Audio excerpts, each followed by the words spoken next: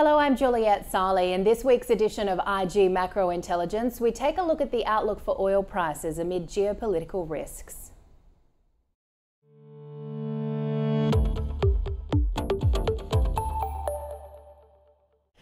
Commodity markets have surged in the wake of military clashes between Israel and Hamas in the Middle East.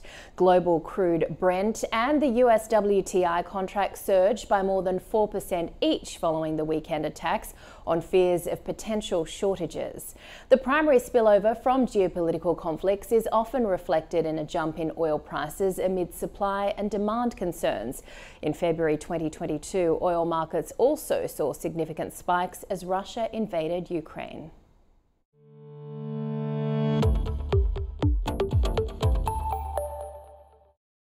The jump in oil prices at the start of the week followed a downtrend last week. Crude oil prices had fallen around 8% a barrel in just 2 sessions, the steepest decline for both benchmarks since May. The slump was predominantly driven by fears of easing demand as the US summer driving season ends, and despite OPEC Plus members agreeing to maintain output production cuts. A key focus of further volatility will be Iran, as there are concerns that supplies could be choked if the nation is dragged into the conflict.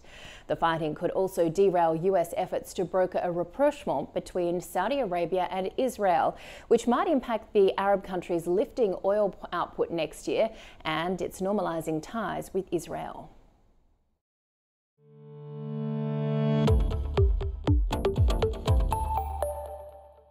Some analysts say this week's price action has been a knee-jerk reaction and is likely temporary. Analysts also note the conflict does not directly put any major source of global oil supplies in danger, as neither side is a key market player. Data from the US Energy Information Administration shows Israel is home to 2 refineries with a combined capacity of nearly 300,000 barrels per day. Meanwhile, EIA data shows the Palestinian territories produce no oil.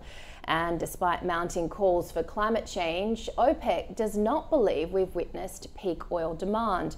The organisation has indicated that by 2045, the world will need 116 million barrels of oil per day, pointing to growth in demand from China, India, Africa, and the Middle East. And that is your IG Macro Intelligence for today. We'll see you next week.